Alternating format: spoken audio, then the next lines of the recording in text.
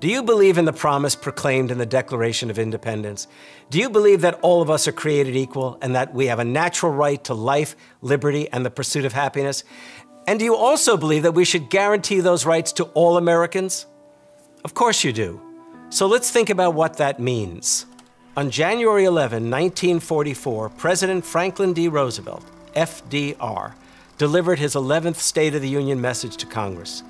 The United States was in the middle of its biggest and most consequential war, pitted against Nazi Germany and Imperial Japan.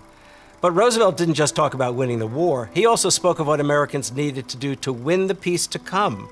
In a speech to Congress that day, he called for a new Bill of Rights, an economic Bill of Rights. In the 1930s, Roosevelt and the American people had fought the Great Depression, the worst economic and social catastrophe in U.S. history. Rallying to the President's New Deal, they not only had revived the economy, they had also subjected business and finance to public supervision and regulation, empowered the federal government to address the needs of working people, mobilized and organized labor unions and civil rights groups, established a Social Security system, expanded and upgraded the nation's public infrastructure, improved the environment, and cultivated and promoted the arts. In 1941, however, Americans confronted a new crisis, the Second World War. But here, too, they went all out.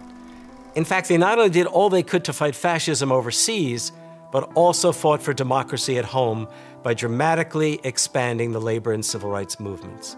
And by early 1944, there was good cause to believe both that victory might soon be at hand and that further progressive action was possible. At the outset of the State of the Union speech, Roosevelt urged Americans to sustain the war effort, but he also now looked ahead, confident that Americans who had achieved so much wanted to not only revive the New Deal, but in every way expand upon it. Opinion polls conducted in 1943 indicated, for example, that 83% of Americans wanted a guarantee of health care for all. 73% supported launching new public works programs, and 79% wanted a federal jobs guarantee. Though he was too sick to appear in person before Congress to deliver the speech, Roosevelt went on radio and delivered a spirited address. And after reviewing the continuing war effort, he turned to the question of the post-war peace effort in the United States.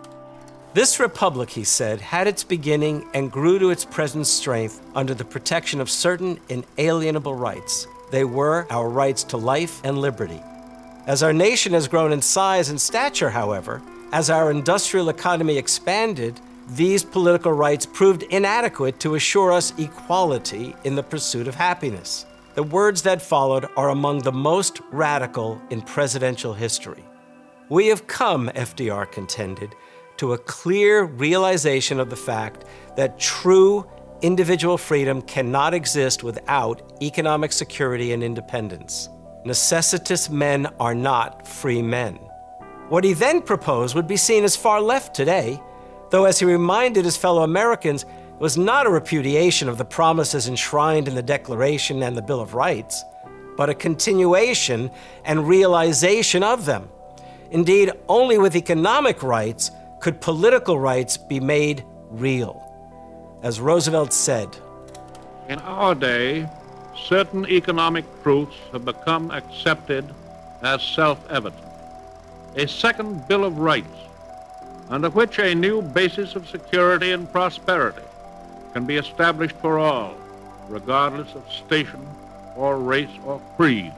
The rights Roosevelt was proposing, a right to a home, to health care, to earn enough money to live comfortably, a guaranteed job, would be called socialism or even communism by today's conservatives. But whatever they might be labeled, they were rooted, as FDR made clear, in America's promise of life, liberty, and the pursuit of happiness.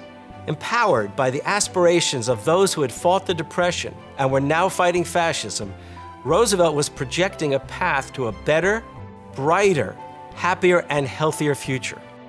All of these rights, he said, spell security. And after this war is won, we must be prepared to move forward in the implementation of these rights to new goals of human happiness and well-being. But FDR knew all too well that there were those who would fiercely oppose them, as they always had. And he warned his fellow citizens against what he called the grave dangers of rightist reaction. What Roosevelt laid out in his State of the Union was something simple, but radical. It was that history wasn't something to be left in the past, but to be constantly renewed and remade. New times demand new freedoms. Just a few years earlier, his Solicitor General, Robert H. Jackson, a future Supreme Court justice, told the members of the National Lawyers Guild, "We too are founders. We too are makers of a nation. We too are called upon to write, to defend, and to make live new bills of right." At a demonstration in New York City, 1.4 million people showed up to hear Senator Robert Wagner enthusiastically defend the call for a second Bill of Rights. Labor and civil rights groups actively campaigned for it. And in the presidential election later that year, Roosevelt won a fourth term as president with a resounding 432 electoral votes. Roosevelt would not live to achieve his dream. At his fourth and final inauguration in 1945, he appeared sick and frail. While he was getting his portrait painted just a few months later in Warm Springs, Georgia, he put his hand over his forehead, slumped over, and died. The second Bill of Rights was never realized.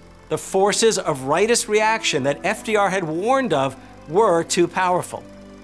Corporate executives and conservatives soon took to fomenting Cold War fears and purging public life of leftists, not only to block the hoped-for revival and expansion of the New Deal, but also to crush the very idea and memory of Roosevelt's proposed economic Bill of Rights.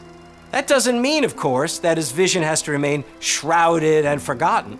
What FDR promised, though still radical, remains deeply possible if we have the will to recover it and to advance it. We, too, can be founders. We, too, can be makers of a nation.